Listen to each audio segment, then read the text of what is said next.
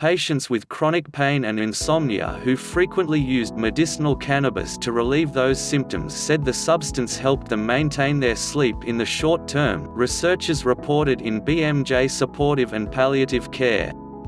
However, over longer periods of time, these same patients appeared to develop a tolerance to the drug's sleep-inducing properties.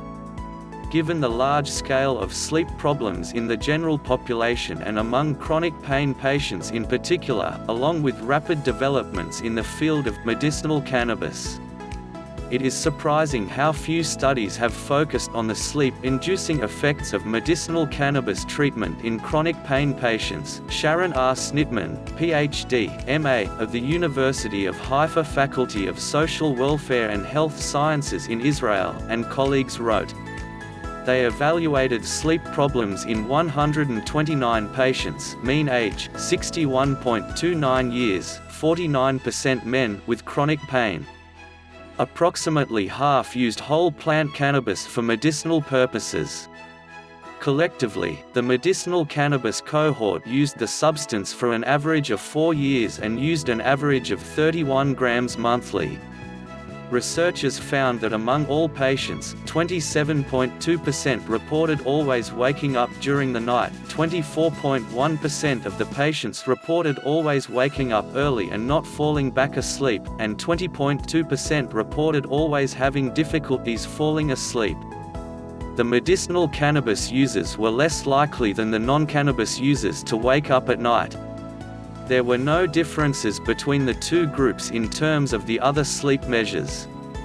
Sznitman and colleagues also conducted an analysis with only the medicinal cannabis users. This analysis showed that the more frequently that medicinal cannabis was used, the more likely the patient was to wake up at night and have problems falling asleep. These findings have large public health impacts considering the aging of the population, the relatively high prevalence of sleep problems in this population, along with the increasing use of medicinal cannabis, Sznitman and colleagues wrote.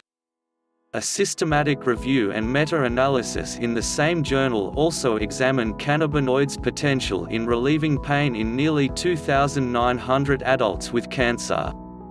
As Helio previously reported, that study showed no significant difference between cannabinoids and placebo in average numeric rating scale pain score.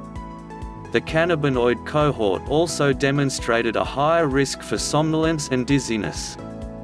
However, the researchers noted that their analysis may not have included all relevant studies and there were variations among the studies in terms of the patients included, interventions, comparators and outcomes.